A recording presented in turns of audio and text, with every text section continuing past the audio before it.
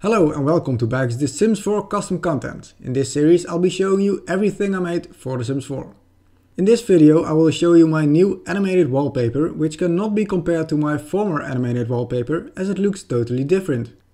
Before showing you how it differs from the Twinkling stars wallpaper, let me first show you how to find it in game. First go to build mode, then click the wallpapers and after that go to the misc section. Search for the Hammerhead thumbnail with my BakieGaming icon in the lower right corner. Now let's take a closer look at this Hammerheads wallpaper. Just like the Twinkling glowing stars wallpaper, this wallpaper also glows, which could be seen better when the lights are turned off. Besides that, and this is the thing I really like about this wallpaper, when going into live mode, the Hammerheads will actually swim from the left side of the wall to the right and slowly move to the ceiling. If you look more closely, you will notice that the smaller Hammerheads are a bit darker in color and move a bit slower than the bigger ones. I did this on purpose so it will look like the smaller ones swim a bit further away. To make the sharks go around the corner, like you see right here, first make a wall of, for example, 8 tiles. Then make small corners on each tile and find one where a shark will swim around it. In this case 4 tiles to the right you can make that same corner, and this also counts for all other directions. The room that you saw in the beginning didn't work that way, as it's a 6 times 10 tiles room.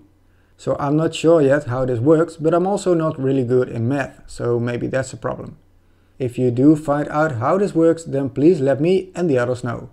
Though placing these walls around your whole room looks cool, you can also just narrow it down to just one wall. An advantage of this is that you don't have to pay attention at how long this wall should be.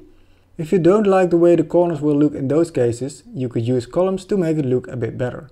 One last thing I want to share with you is that I started this wallpaper using great white sharks. But as I know those sharks don't swim in large groups, I changed them into hammerheads. For the people who do want to have a great white shark animated wallpaper, be sure to check my channel next week, as I will be making that first test into a YouTube and Creator Studio exclusive. Give this video a thumbs up if you like this mod and share it so more people will be able to find it. A download link can be found down below in the description. Don't want to miss any future custom content videos, tutorials or The Sims 4 Effect Player episodes? Then please subscribe and hope to see you next time here on BakieGaming.